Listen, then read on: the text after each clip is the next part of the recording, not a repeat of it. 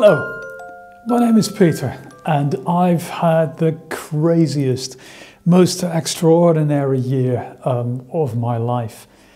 We're living in such strange days, what with the pandemic and everything, and it seems that everything that was certain in life has suddenly become uncertain. We all have had to change plans.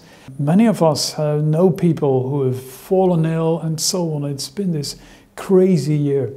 Early this year, I expected to be talking to the church, Leamington Spa Baptist Church, to see if the church wanted to call me as their new minister.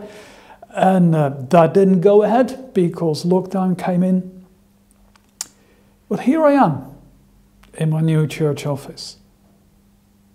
You know, when the prophet Isaiah went through a time of great uncertainty for the people of Israel, he got this prophecy saying the people who walked in darkness have seen a great light.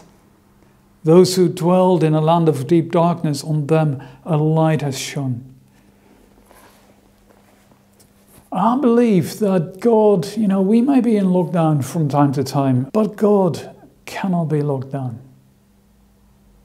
God always works, and perhaps God especially works at times of darkness.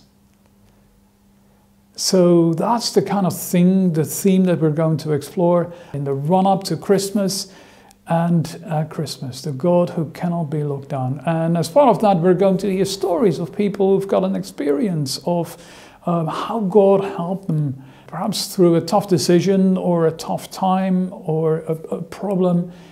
We may sometimes not know which way to turn. But God, He is in the redemption business. And He can take the situations that we face and do things we don't even expect. And God comes through. He's the God who can't be locked down.